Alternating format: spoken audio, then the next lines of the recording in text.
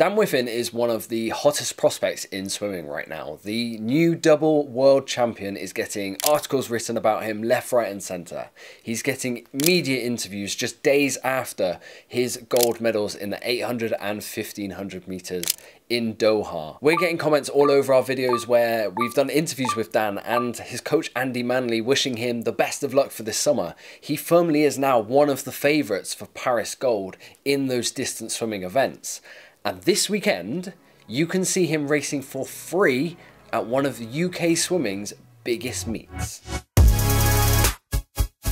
So the BUCS Long Course Weekend is an event in the UK swimming calendar that really isn't celebrated enough. It's the culmination of the best British university swimmers going head to head at Ponds Forge. Now there's so many unique things about this, but first and foremost, you can see some of the best swimmers in the world for free. There's no entry fee, barring the capacity limits at Ponds Forge. If you're anywhere near Sheffield this weekend, you can go along and see world champions like Dan Wiffen, like we spoke about in the intro, Freya Colbert, who's fresh off a 400 metre IM gold. If that's not good enough, like there's Ollie Morgan, who raced for Britain last summer racing for University of Birmingham.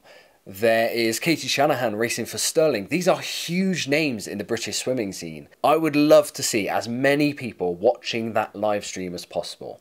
As many people in the area of Sheffield, anywhere near, heading along and watching these incredible athletes who are going to be tearing it up at the Paris Olympics next summer. Because how often can you actually go to a poolside and watch these world-class athletes on show?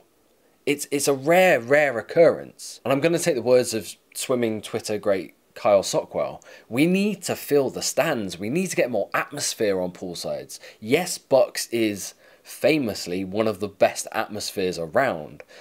But go see this. Go experience it. If you're not at a university or you've never been at a university, you're never going to feel it for yourself. So this weekend is a chance to, if you can't get to Sheffield, watch it on the BUCS YouTube live stream. Like, this is a hugely important meet for a lot of these swimmers leading into trials. And if the names that I've listed off so far in this video aren't good enough for you, there's James Guy going, there's Lewis Barras going, there's Max Litchfield going, there's world-class pedigree on offer for you guys to see it one last time, essentially. A lot of these guys aren't going to be racing again before British champs. It's a meet in the calendar that really the whole swimming community in Britain should be paying so much attention to, and maybe even like beyond British swimming. Over in the States, I'm sure there's a lot of swimming fans over there who are interested to see where James Guy's at. Now, if this video, maybe a little bit of a rant, doesn't pique your attention of watching these amazing swimmers for free, well, why don't you subscribe to the Propulsion Swimming YouTube channel and hit that notification bell? Because this weekend, I'm going to be poolside.